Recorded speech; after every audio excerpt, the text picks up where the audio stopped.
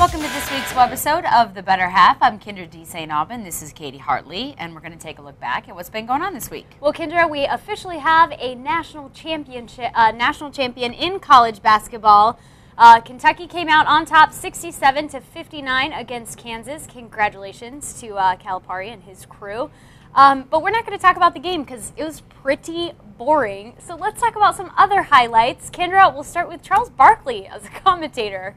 I can't stand it when they throw these pro guys on the college games. First of all, I feel bad for them initially because it's not their job to know what's going on in college basketball. They're not paying attention to that all year like obviously the NCAA analysts are. But seriously, just take them off the show, or keep your mouth shut or something. I don't know. It's awful when they throw guys like Charles Barkley and they try to pretend and they're constantly looking at their paper and right. Well, and there's 7 of them at the table. Like, there's always too many people. Way too many. I'm not a fan of Charles Barkley as a commentator at games like that. Yeah, he's funny, don't get me wrong, but I really could have done without that last night. I also could have done without the phrase version of the national anthem. What was that? That is awful. I think it's a disgrace. I really think it's insulting to the national anthem and even to our country when a group goes out there and tries to do something and make it their own. The national anthem is not yours to make your own. I love traditional versions. In fact, when I was at Salt River Fields, a woman the other day, perfect, beautiful, and everyone in the press box was like, that was awesome. Yeah. Just go right through, and I'm sure you've heard it at the Suns games. Yep. When you get those performances, they go right through, real traditional. The phrase was, it didn't even sound like the national anthem. No, it didn't. I seriously at first was like, what are they playing? Are they going to do like a concert first and then get to the national anthem? Like, what was that? If there's a time to be traditional, it would be the national anthem. I don't think there's any arguing about that. It's terrible. But then at the end was they play One Shining Moment. It's just tradition. I don't know. It's a beautiful song, but it is so cheeseball. It is so cheeseball. I get it with the highlights, blah, blah, blah. But, I mean, could they make it more manly? I feel like there have been discussions in the past about switching that song up, and every year they go back to the same one again. And it's one of those things that they just don't want to change because of tradition, but it's terrible. Right, and they've done a couple different versions, but there's got to be some way to, like, make it a little more masculine because I'm like, it was so American Idol. Oh. That's what I thought. Well, even if I was a chick, I wouldn't want that song. Yeah, I mean, even in the women's games, do you think Brittany Griner wants to be out there? Like, I don't think she's going to be shedding a tear after she was. I just don't see that. So, last question about the NCAA Championship game, Kyndra. Do you want a unibrow now? Oh my gosh, that is so awful. And you know someone has to have told him. He's got this giant caterpillar stuck to his forehead. I love it. Oh, it's hideous. I think it looks awesome. Would you date a guy with that? He just doesn't care. Would you date a guy with that? Yeah,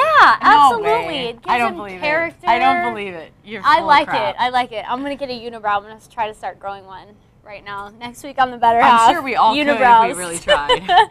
Anyways, moving on. How about some baseball stuff? Ubaldo Jimenez intentionally hitting Rockies player Troy Tulowiski with a pitch. Allegedly, I guess. Intentionally hitting him with a pitch.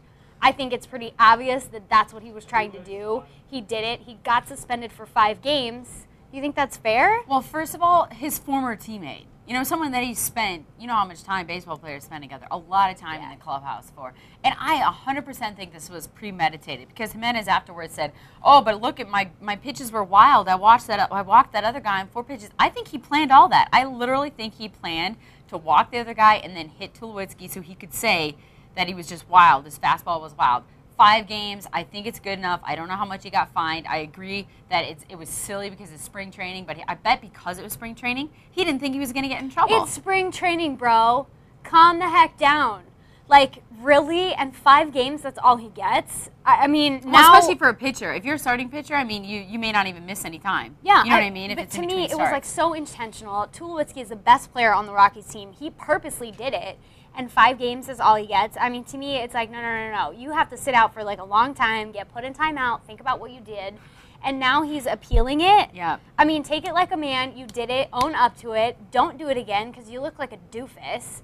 And just stop it. Enough with this hitting in spring training. It's so stupid. Well, and I think that's part of the problem. They can play while they're appealing. So he may not miss opening day, miss any starts. And the fact that when it's a starting pitcher, I think that the suspension should automatically be longer because it's not really punishing them 5 games. That's not enough time when you're not going to miss any playing time. If you're an everyday guy, it's different. Yeah. But 5 days for a pitcher is not a big deal. Yeah, well, the x-rays came back on Tulowiski. He's fine, thank goodness. A guy that's not so fine is Grant Hill. He is out for several weeks due to knee surgery. He says he's going to be back at the end of the season. Kyndra, how much do you think Grant Hill's absence will affect the Phoenix Suns? I think it's going to make a big difference from a number standpoint as far as do they have enough guys, healthy guys, down the stretch to play the kind of minutes that they need to play. And obviously replacing Grant Hill's minutes, that was a lot of minutes. His defensive presence is what they're going to miss the most. I think everybody knows that. Everybody's talked about that. Regardless of what he does offensively, he's such an important piece defensively. But I think it's more going to be not necessarily about Grant Hill, but how many numbers do they have of healthy guys. Nash was dealing with the back thing a little bit ago. So down the stretch in this condensed schedule, they're going to miss Grant Hill because of a numbers standpoint. Yeah, and I agree. I mean, the Suns are 2-4 without Grant Hill. That makes me a little bit nervous. They're going to have to do better than that down the stretch if they do want to make the playoffs, which Alvin Gentry has been very clear that is his goal. He is going into each game as if it was a playoff game. I love that kind of attitude, but you got to think with this absence of Grant Hill, it does make me a little bit nervous with that team. And he's such a great leader. Yeah. I mean, so at least in this sport, you can be there, you can be on site, you can be in the locker room, you can be sitting behind the bench. You're still with your team, so I think he'll contribute. But I don't think there's any way he's back before the end of the season. I know it's wishful thinking on his part. I agree. Well, last topic, quickly, Kyndra. Good move, bad move. Should the New York Jets do another Hard Knocks on HBO? No. Well, actually, they should just make it a Jets TV show. Don't call it Hard Knocks with whoever. It seems like the Jets do it every year.